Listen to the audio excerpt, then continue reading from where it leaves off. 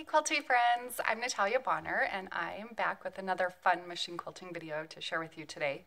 So this really cute quilt that I am quilting today, the name of the pattern is Bunnytown, and my local quilt shop actually pre-cuts kits for this quilt. It's so cute.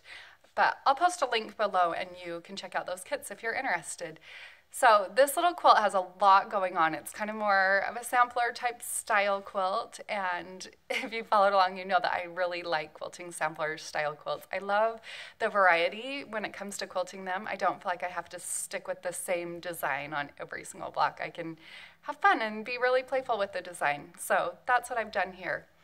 So the quilting that I'm going to show you today is in one of the outer borders, and it's the background filler. So I'm combining a few of my favorite motifs here: pebbles, clams, double pebbles, swirls, different things like that, just to add a lot of texture to this outside border, but also combine what's going on in the middle of the quilt. So I've got all of these motifs stitched out as background designs through the body of the quilt.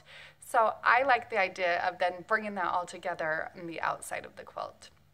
Now today I do have a video over on Patreon showing you more in depth, walking you through several of these block designs, the borders, all of that, talking you a little bit more through my machine quilting process. So feel free to hop over to my Patreon page and check out that video.